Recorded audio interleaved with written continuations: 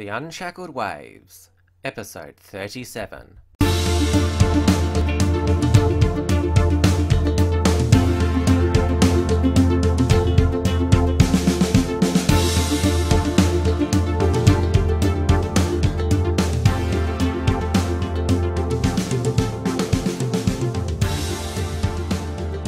Hello and welcome to the Unshackled Waves podcast. I'm Tim Wilms and this is our first ever Rant show. Now, for the two episode formats that we currently have, I'm always in conversation with someone else. So for the review show, I have an Unshackled contributor discussing the week's events with me, while on the interview show, of course, I always have a special guest. So how the Rant show will be different is it will be just me talking on a single topic that has recently been in the news and which I feel like discussing at length, laying down the facts and also my take on it. Now, the first topic I would like to focus on is the current turmoil within the Victorian Liberal Party. Now, most of you know I'm from Victoria, so I'm quite familiar with our state politics. Probably for the past 30 years, the Victorian Liberal Party has been one of the ultimate political soap opera dramas in Australia. Factionalism has dominated the state party during that time, with bitter pre-selection fights and alliances formed, then falling apart. It certainly hasn't helped the Liberal Party in Victoria, ever since the defeat of the Kennett government in 1999, has been in power for just one 4-year term. But for those of you who thrive on political theatre, the brawls within the party have been fascinating to observe. Now, Victoria supposedly is the most progressive state in Australia, and this is the explanation for the lack of political success by the Liberal Party. Though most of Australians will be aware by now of the terrible job current Labor Premier Daniel Andrews is doing with the current crime wave sweeping Melbourne, the crisis in the youth justice system with riots and escapes, and also, of course, the endless cycle of leftist virtue signalling. But the Victorian Liberal Party is in an internal crisis at the moment, with the Victorian Party President and veteran political operative Michael Kroger being challenged by former Howard Government Minister Peter Reith. The presidency will be decided at an upcoming Liberal Party State Council meeting, which will be on April 1, 2017. The reason Michael Kroger is being challenged is because he has allegedly turned a blind eye to branch stacking by Conservatives in the Victorian Party, and has also alienated a lot of key Liberal Party donors. Whatever the result, it will have big consequences for how the Liberal Party approaches the 2018 state election, but the question will still remain whether they can finally get their act together and defeat Daniel Andrews, which, as a person who's living under his Victoria, I certainly hope he can be turfed out by then. Okay, so I'll go through the details of Michael Kroger's history and how we got to this current situation. So Michael Kroger has been a political operative for over 30 years. His first term as Liberal Party state president was from 1987 to 1992. When he was first elected, he was only 30 years old. During his time, he saw it as his role to basically clean out the dead wood within the federal Victorian Liberal Party. So he's helped many successful pre-selection challenges at the time, which included Peter Costello being pre-selected for the seat of Higgins, and also David Kemp, who was also a Howard Government minister, winning in Goldstein. So that caused a lot of pre-selection bloodbaths at the time, and caused a lot of upheaval in the Liberal Party. So he was even doing all this back then. The rival faction to him was the faction led by eventual Premier Jeff Kennett. Now, the thing to point out here is that the factions in Victoria, or the factions back then, the Kroger-Costello faction as it was back then, and the Kennett faction, they weren't ideological. They were more based upon the personalities of the leaders. Now, the Kroger-Costello faction had more conservatives behind it, but the Kennett faction was probably more free market ideological. So there wasn't too much difference between them, but there was a slight one. Now, I've seen Michael Kroger on as a television commentator for many years. I basically see him as a person who is basically driven by hatred of the left. I mean, that's what he rages about how evil the Labour and the left are. So I don't think that he actually stands for much except opposing what the left do. He made his name in industrial relations in the dollar sweets dispute back in the 80s when with his friend Peter Costello at the time. So he left the presidency in 1992, which was the same time when Jeff Kennett was elected premier. So the factionalism within the party, it really came to a head again when Ted Baillieu was elected Premier of Victoria in 2010. Basically, Ted Baillieu was Jeff Kennett's protege, so he was a moderate within the Victorian Liberal Party, and there was a lot of people aligned with Kroger and Conservatives who wanted to tear Ted Baillieu down, which they successfully did. He only lasted 2.5 years and was replaced with Dennis Napthine, who was actually more ideologically aligned with Ted Baillieu. So the Conservatives who tend to side with Kroger didn't actually get the person they wanted there. And it was also during this, in the early 2010s, when the big Kroger-Costello split. Now, this was over the pre-selection of Helen Kroger, who is Michael Kroger's ex-wife. She was a senator for the Liberal Party from 2008 to 2014. She was pre-selected in the second Senate position back in 2007, and Scott Ryan was number 3. So when the 2013 federal election came about, Peter Costello was leading the charge to put Scott Ryan number 2 because he was seen to have the brighter future ahead of him, while sort of Helen Kroger was just a backbencher, didn't really seem like she would have a political future. And so that was the big split there. And Michael Kroger, he on ABC radio really unloaded on Peter Costello, saying, it is my wit's end with him. And basically the result of that was Scott Ryan eventually got the number 2 position and Helen Kroger was demoted to number 3. And of course, Helen Kroger was knocked off at that election by Ricky Muir of all people.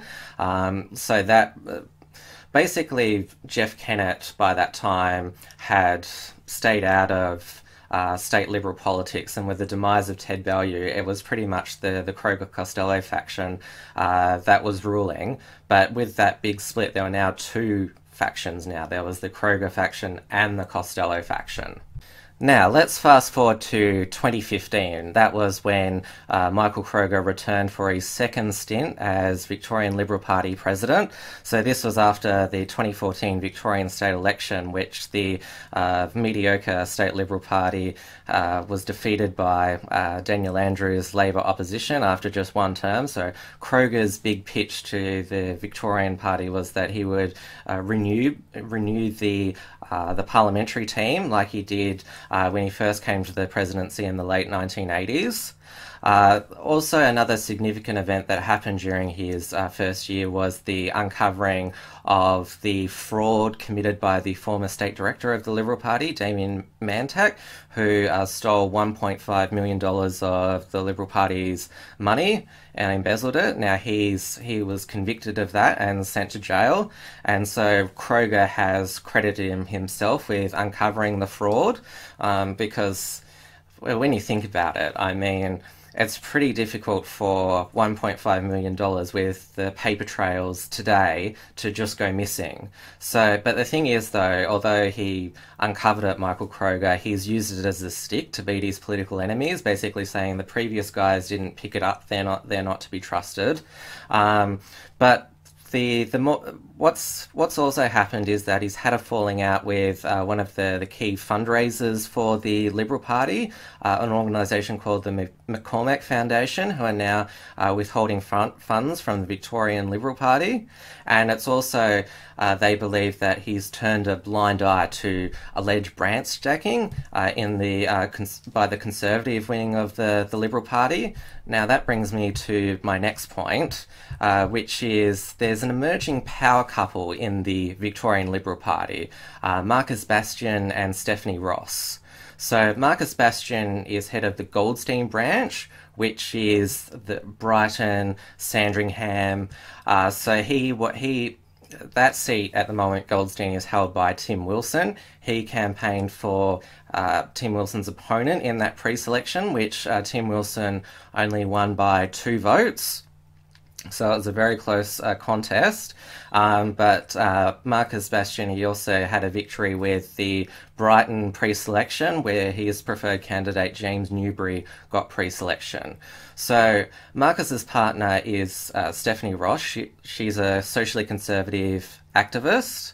What Marcus has been doing, he's the numbers person in this relationship. So he's been going to various church congregations and recruiting members there at the various churches, and so there's been an influx of new members into the party, especially young members.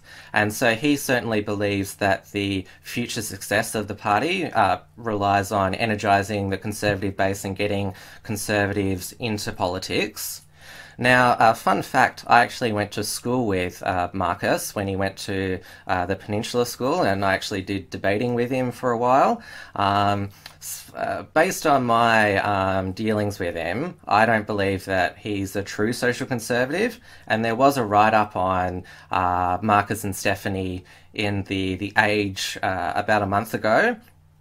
And it basically confirmed what I believe, that Marcus is just energising the Conservatives because that's where he sees the future of the party is. He actually comes from a well-connected Liberal family. I mean, his father was active in the Liberal Party for many years, and he sees himself as the natural successor to Michael Kroger, who turns 60 this year. So he's aligned himself with Michael Kroger and also obviously with the Conservatives.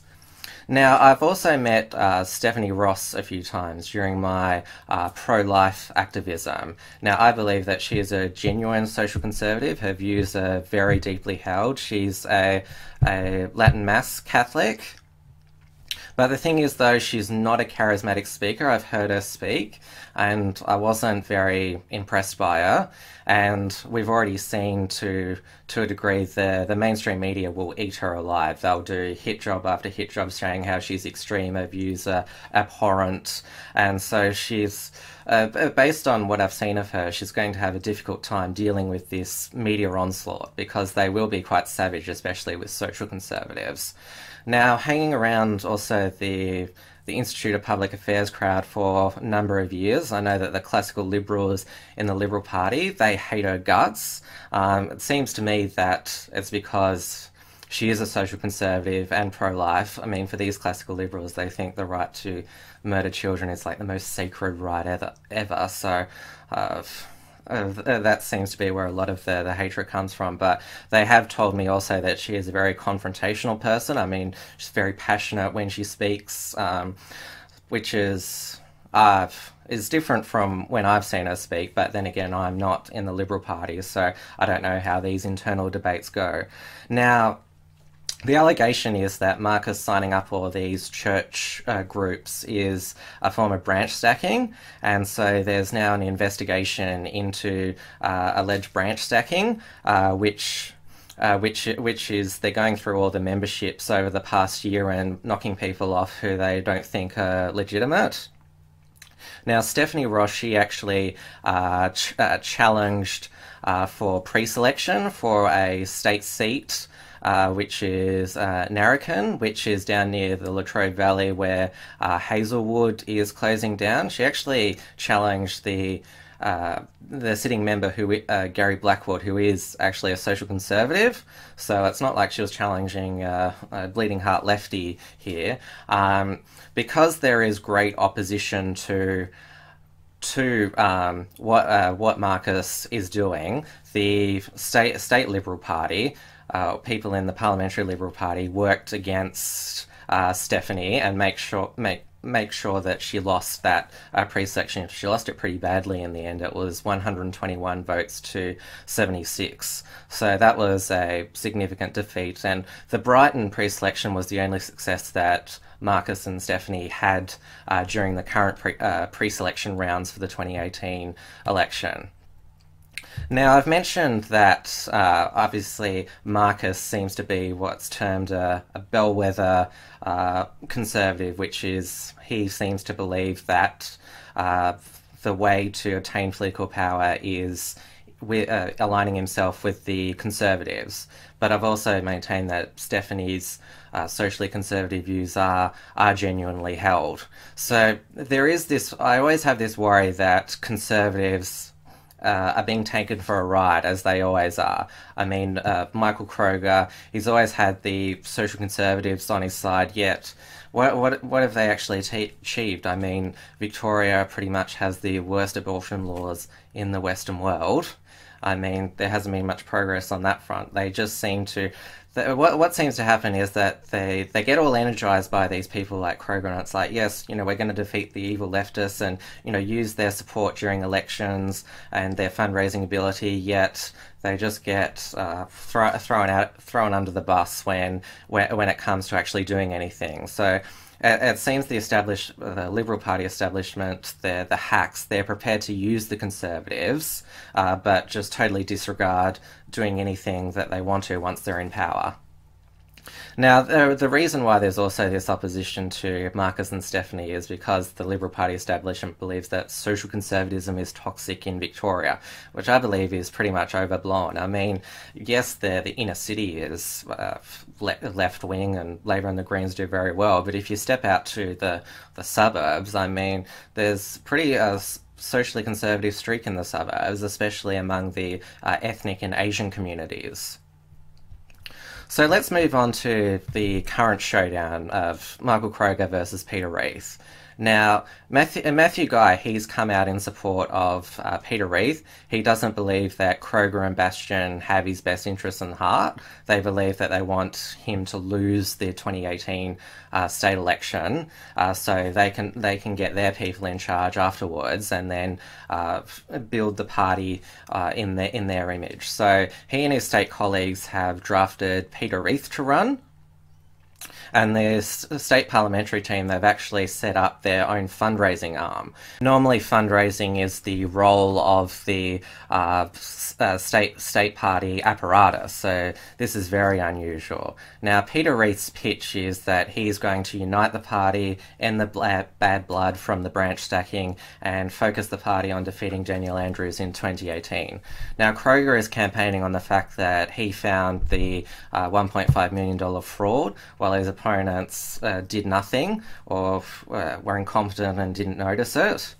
So it's interesting just looking at who's in what camp. So in the Kroger camp, there's Kevin Andrews, obviously the most senior social conservative in Victoria, Michael Sukkar, who is also a conservative, Sarah Henderson, the member for Corangamite, she's actually a moderate, Alan Tudge, who's a minister in the Turnbull government, and also Josh Frydenberg and Greg Hunt, both cabinet ministers as well.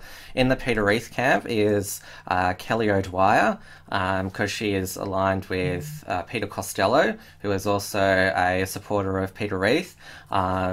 Scott Ryan and Mitch Fifield, both cabinet ministers, they are supporting Peter Reith as well. They were also allies of Peter Costello as well, so they went to Costello's side during the Kroger-Costello split. James Patterson is also backing Peter Reith, so is a new MP for Chisholm, Julia Banks. And also interesting, Sophie Mirabella and her husband Greg Mirabella, they are backing Peter Reith because Greg Mirabella is actually challenging one of Kroger's allies for the vice presidency.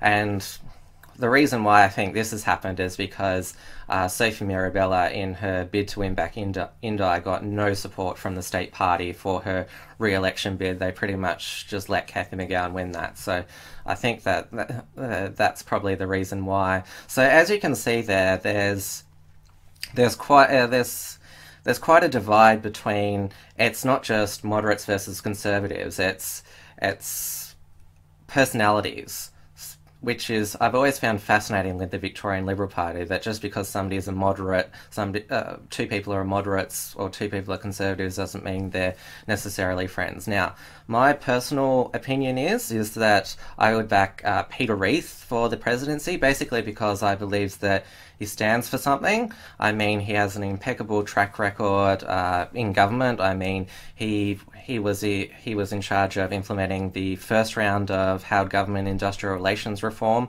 was the minister in charge of the waterfront dispute in 1998, and really put his safety and credibility on the line to make sure that we had meaningful reform on the waterfront. And he's continued that activism post-politics. He's on the board of the H.R. Nichols Society. It's interesting, this is not the first time that Peter Reith has run for the presidency, or any presidency of the Liberal Party. He ran, I think it was back in 2011, I think, for the federal presidency of the Liberal Party against Alan Stockdale, and he lost by one vote. And we found out on national television that one vote was Tony Abbott, because he showed his ballot to Alan Stockdale. So that Peter Reith was quite upset about that, but he's having a second crack at a presidency role in the Liberal Party, albeit this is only at the state level. But he's in his mid-60s now, so he could easily just step back, Peter Reith. I mean, he's got his show on Sky, Bastiaan Reith, but no, he wants to come back in and make sure that the Victorian Liberal Party is in tip-top shape. Now, as I said before, I believe that both Kroger and Bastiaan, who seem to be aligned, it seems to be more about power than principle for them. I don't trust them to do the right thing by the Conservatives. I mean, yes, it's important to get the Conservatives involved, but I don't believe that Kroger and Bastiaan, they're energising the Conservatives because they want conservative politics themselves. I mean, I mentioned before, Victoria's abortion laws desperately need to be repealed, and obviously safe schools needs to be repealed as well. It's also interesting to note that probably the most senior social conservative in the state Liberal parliamentary team, Bernie Finn, is backing Peter Reith, and I've got huge respect for Bernie Finn. He's the chair of the March for the Babies every year, which aims to help repeal Victoria's abortion law. So he's got an impeccable track record in front of him, and so obviously he is saying that this branch stacking by Kroger and Bastiaan, it's not as noble as it appears to be. I mean, the defence of Marcus Bastiaan is that he's bringing a lot of young blood into the party, but the fact that some people are getting knocked off the list because they weren't aware that they signed up is a bit concerning. But yeah, like I said, I would rather somebody there such as Peter Reith, who stands for something and has got a track record. I don't want somebody in there who's just motivated by hatred of the left or their own power. So a result will be known in a couple of weeks from the recording of this podcast. So whatever the result, it'll certainly be one that has political repercussions, both at the state and federal level. So that's the end of the first ever Rant episode. I hope you all enjoyed it, and I hope it provided you all with some insightful analysis. I aim on doing one every week, provided there is a juicy enough topic which I feel like discussing. And always, this wouldn't be an Unshackled podcast if I didn't have the usual reminders at the end. So don't forget to sign up to our email list at theunshackled.net/subscribe. Don't forget to consider supporting the website. You can become a patron on Patreon or donate via PayPal. Don't forget to subscribe to this podcast on SoundCloud, iTunes, Stitcher, TuneIn Radio, or view the video version on YouTube. Don't forget to visit the unshackled.net for all the latest news. Thanks once again for listening, and we'll see you next time.